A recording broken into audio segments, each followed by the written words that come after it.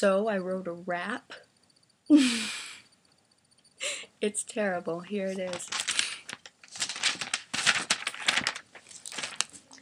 I am so fly, I don't even know where to pull my pants up. This is my jive. Wait, is that a type of 7-Up?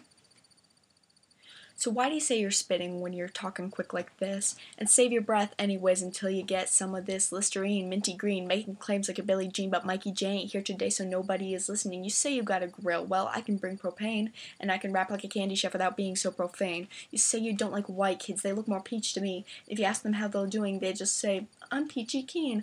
But enough about fruit, and you're saying you're a beefcake, but if I asked for proof, I think you'd look more like a try-hard fail. Safe your guard is cussing like your heart is stone, thinking that you're tough with your bad grammar on your phone, your Facebook profile mirror pic with your fingers up like this. Yes, Bach is pretty cool, but you don't know who Captain Kirk is?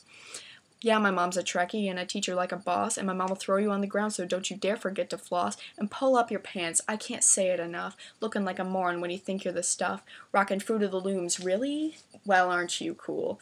Even American Idol knows you're looking like a fool. I'm older than my age, but taller than my height, I'm 5'4", but when I say excuse me, you think I'm looking for a fight, it's not right, back off, I'm not Ronnie Radke here, and I really don't think it's cool to lie and cheat and steal, so what if I'm a girl, I can school you just as well, if Nicki Minaj didn't teach you that, then you might as well go to, hey, who do you think you're talking to? And what did you think I'd say?